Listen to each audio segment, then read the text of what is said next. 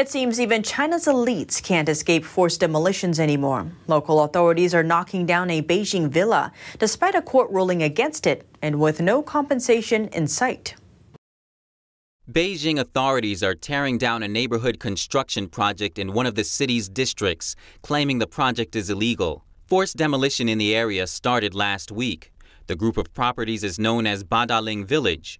Homeowners there are mostly elites from all walks of life.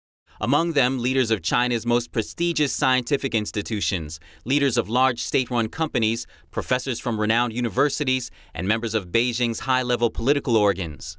Before moving in, they all signed contracts that guarantee their title certificates, meaning their full ownership of the property. Those documents make the new forced demolition initiative illegal. After homeowners were notified, a number of them sued local town hall authorities. Later, a court ruled that no one has the authority to tear down the properties by force. Despite the court's judgment, the property destruction continues. Video from the scene also reveals that authorities deployed large numbers of riot police. The officers are tasked with blocking the entrance to the demolition site and keeping homeowners out. Multiple excavators working together can destroy homes in a matter of minutes. The Epoch Times reached out to the town hall but did not receive a response.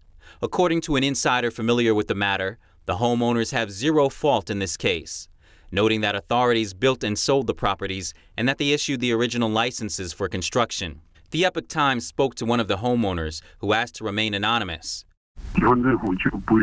But the local authorities is not willing to pay for the relevant certificate. So the application for title certificate is delayed. This problem exists for a very long time. A Beijing lawyer also shed light on the situation, stating that retroactive action would prove nearly impossible at this point. He says competing with the Chinese people for profit is in the Chinese regime's nature.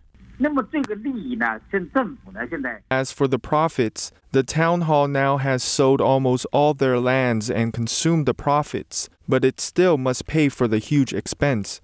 So it will compete for people for profit and grab whatever profit they can take from the Chinese people. It's the most important. Earlier this month, the district mayor attended a Q&A meeting. There, she announced that anyone who voluntarily cooperates with the teardown will receive about $5 per square foot as compensation. The villa's homeowners, on average, invested over $1.5 million per property. As for those who resist the demolition, authorities will continue by force, and the resistor will be held responsible for all associated expenses. She added that authorities would collect the money by legal means. One homeowner who spoke about the situation says those in power nowadays lack knowledge and respect. We trust it because it's a government project with its authentication. We trust it because it's a government project with its endorsement. Never thought the authority not only refused to issue certificate, but also demolish our homes. Demolition efforts in the district are ongoing.